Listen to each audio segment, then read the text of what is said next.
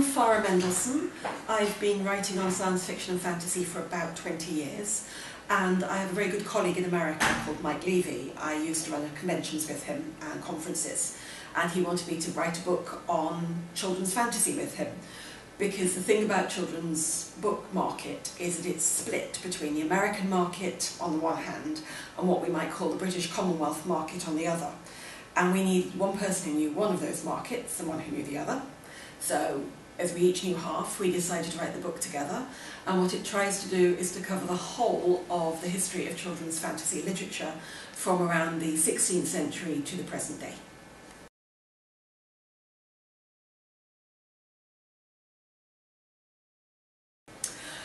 There's a lot of single author studies, and there are quite a few very good overview books, but the problem with those books is that they all cherry pick the best books to talk about. So they talk about C.S. Lewis, they talk about Philip Pullman, or Charles Kingsley, or Christina Rossetti, or Diana Jones. What they don't do is give you a sense of the entire field and the huge range of that field.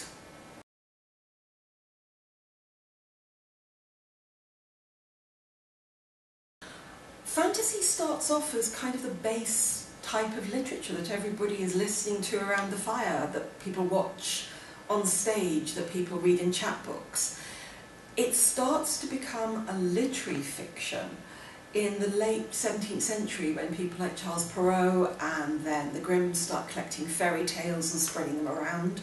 And then in the 19th century we get a body of really experimental writers associated with the pre-Raphaelite school who start to try to write original fairy tales and original fantasy.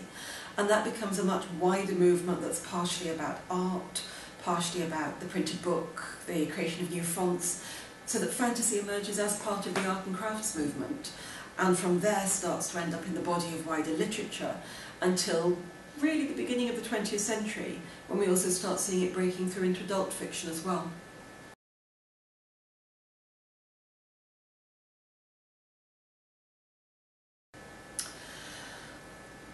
Early fantasy, and by that I really mean anything up to about the 1950s, is quite protective of children.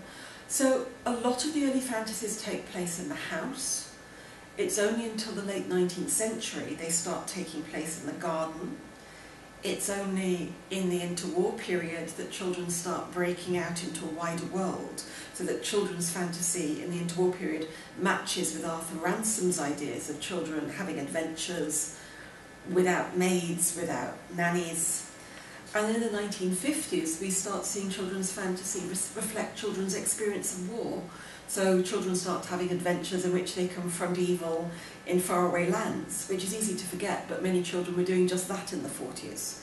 And as we move into the 1960s, we start to see fantasy that's more about children's experience in school, because children are staying longer in school.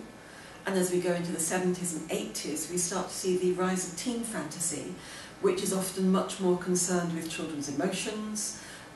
Puberty starts to become tied in with the notion of agency, so that as characters move into puberty they gain magical powers. We start to see them growing up in magical terms as well as in domestic terms. And as we get into the 1990s and 2000s, we see more and more fantasy for school-age people, because these aren't really children anymore, that reflect those teenage concerns about dating, about your sense of self, your sense of self-discovery. And it is noticeable that fantasy about personal identity is now kind of the key thread, which of course matches that experience of late teen years. As you're entering into adulthood, you're trying to figure out who you are. So as well as reflecting changing expectations of children, it's also reflected the longer childhood that we now have, and has taken on the concerns of people who are not yet in the workforce, but aren't really children either.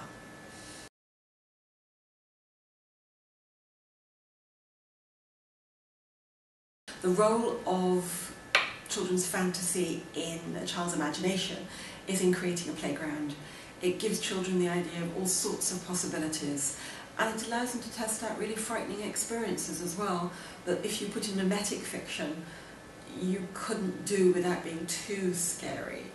The experience of being kidnapped and taken off to a strange place isn't actually very nice. But if you throw in a fantasy world, you can talk about the experience of entering new places, going to new countries, meeting new types of people, without that same level of threat.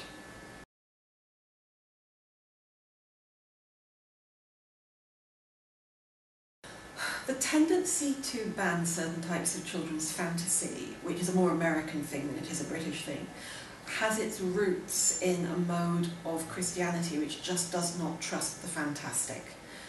Because the problem with the fantastic is that it can cast doubt on religion. If you believe X is a fantasy, why should you believe in the miracles in the Bible? Why aren't they fantasies? So there's a real tension around what fantasy does in throwing doubt onto received faith. And a number of American Puritan traditions find that very difficult to handle.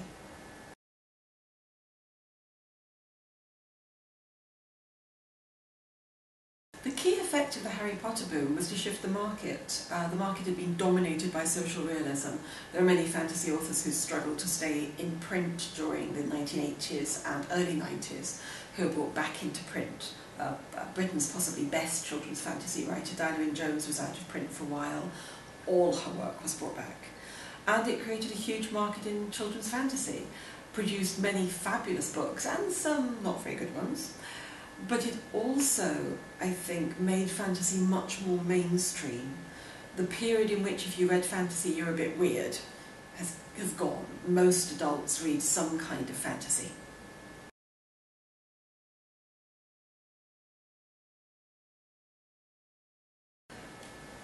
I have a hard time picking a favourite children's fantasy book, but my favourite current author is Frances Hardinge.